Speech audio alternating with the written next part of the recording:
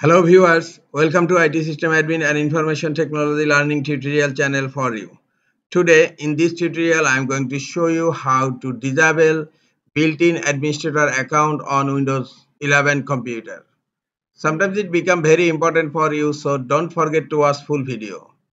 Click on Start menu and click on your user profile icon here and look, administrator account is enabled here. You can sign in by clicking on administrator account profile.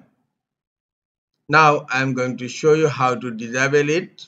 Right click on start menu, click on computer management, expand local users and groups, click on users.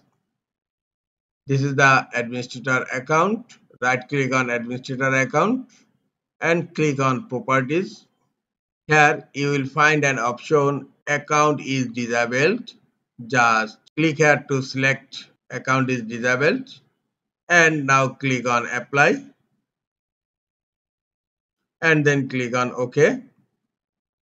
Now administrator account is disabled. Close computer management. This is all for today. Hope this tutorial is helpful for you. Keep watching for next tutorial. Thank you very much.